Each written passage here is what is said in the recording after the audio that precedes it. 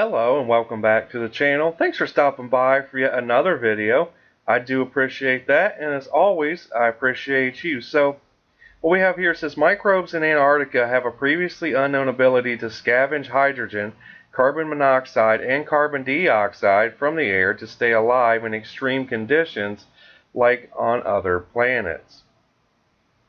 Goes on to say that it is a discovery that microbes in Antarctica can scavenge hydrogen, carbon monoxide, and carbon dioxide from the air to stay alive in such extreme conditions has implications for the search for life on other planets.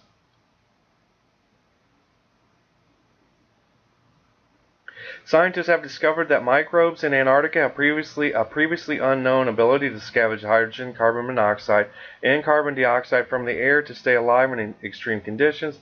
The find has implications for the search for life on other planets. We just read that like 3 times, so I do apologize.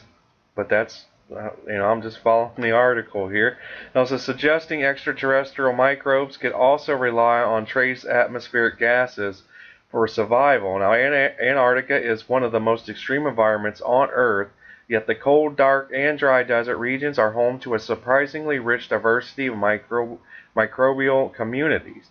The big question has been how the microbes can survive when there is little water, the soils are very low in organic carbon, and there is very little capacity to produce energy from the sun via photosynthesis during the winter darkness. Now, it says that they found that Antarctica microbes have evolved mechanisms to live on air instead, and they can get most of the energy and carbon they need by scavenging trace atmospheric gases, including hydrogen and carbon monoxide, says study senior author and UNSW scientist, Associate Professor Belinda Ferrari.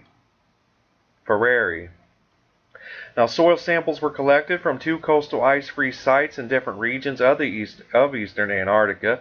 Robinson Ridge, about 10 kilometers from Casey Station, and Wilkes Land and Adams Flat, 242 kilometers from Davis Station and Princess Elizabeth Land. Both areas are pristine polar deserts, devoid of any vascular plants.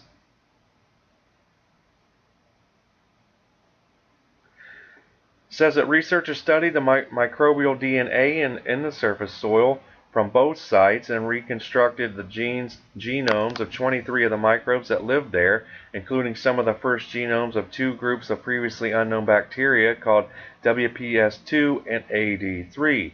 Now, they found the dominant species in the soils had genes which gave them a high affinity for hydrogen and carbon monoxide, allowing them to remove the trace gases from the air at a high enough rate to sustain their predicted energy needs and support primary production. Now, this new understanding about how life can still exist in physically extreme and nutrient-starved environments like Antarctica opens up the possibility of atmospheric gases supporting life on other planets. But, that's the thing about life.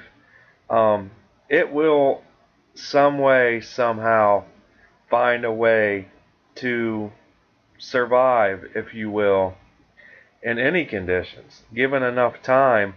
You think about it's mind-blowing when you think about how old the universe truly is, or at least how old they tell us it is. I don't think it should be surprising that things, even if it's just microbes, it's still a form of life. When we think about life, I think as humans we think about living and breathing like humans, us, ourselves, animals, and whatnot. Everything around us on this planet is alive, even the trees, the grass, and every single thing. But we don't always think about it that way, because they're basically, these are the things that don't truly move or interact or with us in a lot of ways. I don't know how to truly explain it. I'm just saying it's not surprising to me that life can find a way to sustain life and thrive and survive in any condition. It doesn't matter how hot the conditions are. It doesn't matter how cold the conditions are. That's the beautiful thing about life. It finds a way to survive. But yeah, I think that's going to be about it for this article. Just a really interesting article I wanted to share with you guys about, this discovery, if you will. And I know maybe I didn't personally do a great job of trying to explain what I was talking about, but hopefully you understand me. It just, like I said, it just goes to show just how persistent life can be when in any condition. But yeah, I found this really interesting, and I guess we could see what comes of it. Any future discoveries, I'll definitely get those out to you guys for sure. But thanks for watching these videos and supporting the channel. We're growing every day, and I can't thank you guys enough for that. Be sure to share, like, subscribe, and comment down below. And turn on bell notifications as well if you'd like to get my videos as soon as they're uploaded. But other than that, I hope you guys have a great day. Peace.